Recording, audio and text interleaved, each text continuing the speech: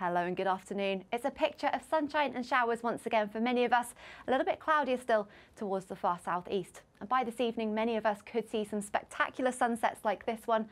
And although we lost an hour's sleep last night, it does mean the evenings are getting longer. Here are your sunset times across the UK for tonight.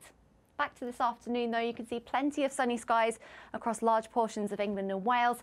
Sunny spells for Northern Ireland and Scotland, but a scattering of showers too. Still a little bit cloudier towards the far southeast, but that cloud will lift and break through the day, so we'll see some brighter spells to come here.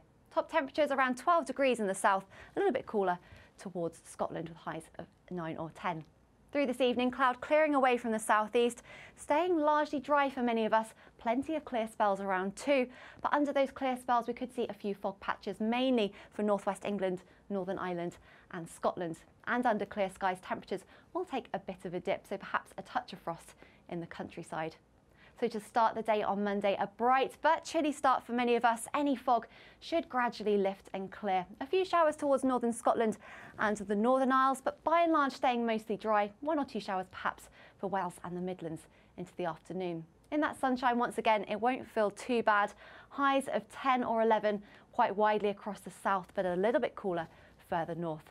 So many of us seeing a dry journey home on Monday, but wet and windy weather sweeping its way in from the west, and many places will see some rain by the end of the night. There'll be some heavy bursts of rain in there too, perhaps turning to snow over the tops of the hills in Scotland.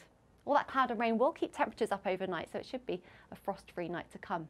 But a wet start to the day on Tuesday. Heavy bursts of rain across eastern and northern parts, gradually turning drier and brighter from the west though, and towards the southeast into Tuesday afternoon. We could even reach up to 14 degrees here and still feeling pretty warm elsewhere, but perhaps once again cooler towards Scotland.